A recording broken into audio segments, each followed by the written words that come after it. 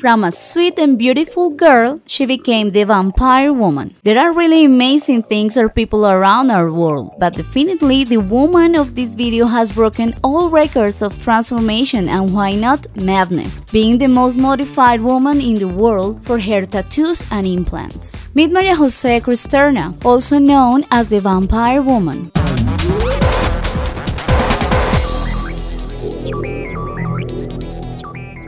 With 96% of her body tattooed and 45% of implants in her body, certified by her personal doctor, Maria Jose Cristerna has the Guinness record as the most changed woman of the world. This Mexican woman jumped into popular stardom after people started to call her the vampire woman because of the physical interventions she has throughout her body, which make her more closely resemble the cover of an Iron Maiden album than to an ordinary woman. But behind the shocking image projected, Cristerna is a lawyer, a deeply Catholic believer, has 4 children in a life that she describes as normal because she works hard, doesn't stay up late, and gets up early to take her children to school. Maria Jose began her transformation at the age of 14, with the logo of a rock band tattooed. Then at the age of 18, she became more involved in the tattoo and painting world. She got married very young, but that relationship ended in abuse by her ex-husband. So she decided to break away and choose tattoos as a way of expression of freedom.